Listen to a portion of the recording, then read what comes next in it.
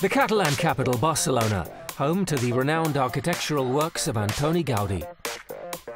And home to Spain's oldest tennis club, the Real Club de Tenis Barcelona 1899. This famous venue is host to the Barcelona Open Banc Sabadell. This year the tournament was celebrating its 63rd edition, and this ATP World Tour 500 event kicked off with a fun kids clinic. The youngsters delighted to meet their Spanish heroes. I'm very happy to be here. It's a nice experience. It's my first clinic here in Barcelona, in my favorite tournament, so I enjoy it a lot doing this clinic.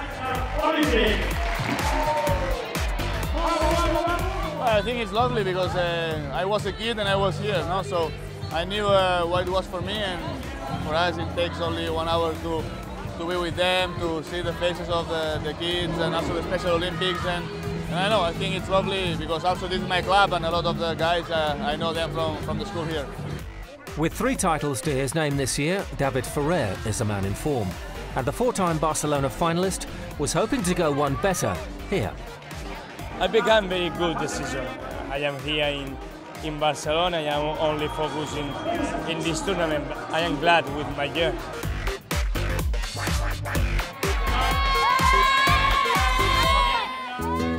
The Barcelona Open Banc Sabadell is a tournament rich in history. This club breathes tennis, breathes history of tennis.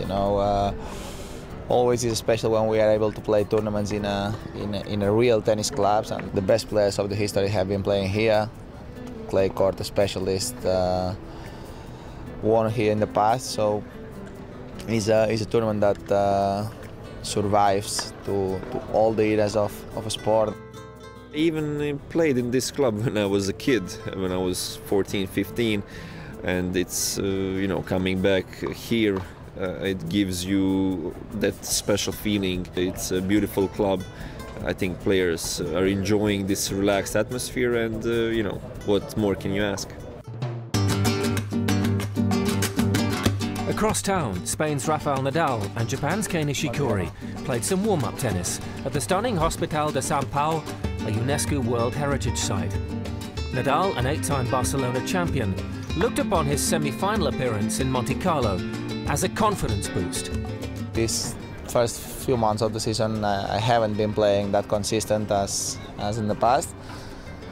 But I hope this positive result in Monte Carlo helps me to calm down a little bit, to play my tennis again, and just to try to keep having positive feelings here in Barcelona. And let's try my best, we'll see if I'm able to keep playing that well. If that happens, I hope to have my chances. Sadly for Rafa, Fabio Fognini knocked him out in straight sets in the 3rd round. The second time the Italian has beaten the Spaniard this year.